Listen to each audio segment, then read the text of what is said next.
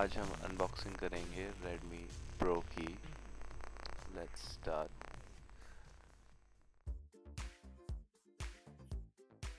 जैसे कि आप देख रहे हो, इसमें डुअल कैमरा दिया गया है पीछे, और जो मेटल फिनिश है वो ब्रश्ड काइंड ऑफ दी गई है। इसमें एक बीच में फ्लैशलाइट दी गई है दोनों कैमरास के बीच में। 13 megapixel Soni IMX258 sensor camera है। और सबसे बड़ी बात, इसमें Helio X25 डेका-कोर प्रोसेसर है। और कॉन्फ़िगरेशन आपको पता ही है, जो कि मैंने स्क्रीन पे भी दिखाई है आपको।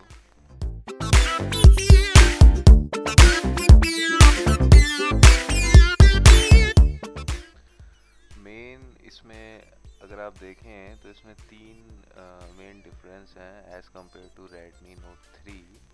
पहला तो ये कि इसमें डुअल कैमरा दिया गया है, फिर Helio X25, और थर्ड मेन जो है, जो मोस्ट इम्पॉर्टेंट है, वो है OLED डिस्प्ले 5.5 इंच स्क्रीन वाला।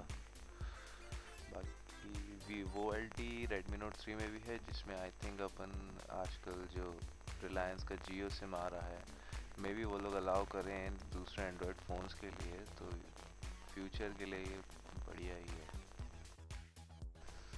ऑन करके देखते हैं। आई थिंक स्क्रीन प्रोटेक्टर्स में शायद नहीं दिया गया।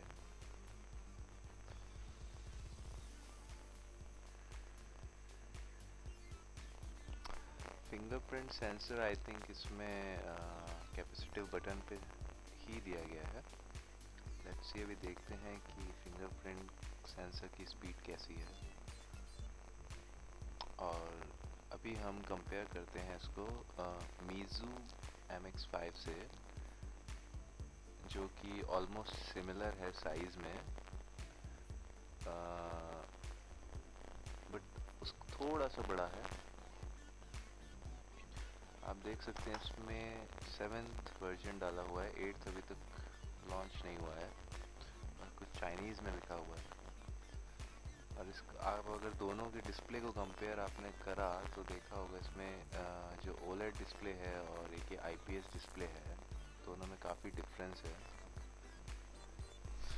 और लास्ट में Type-C USB पोर्ट।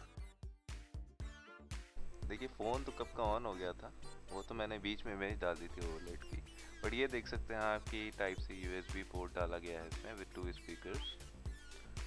सो बैटरी चार्जिंग भी फास्ट ही रहेगी। एनीवेज, सब्सक्राइब कर दो, और क्या करोगे, यही काम है।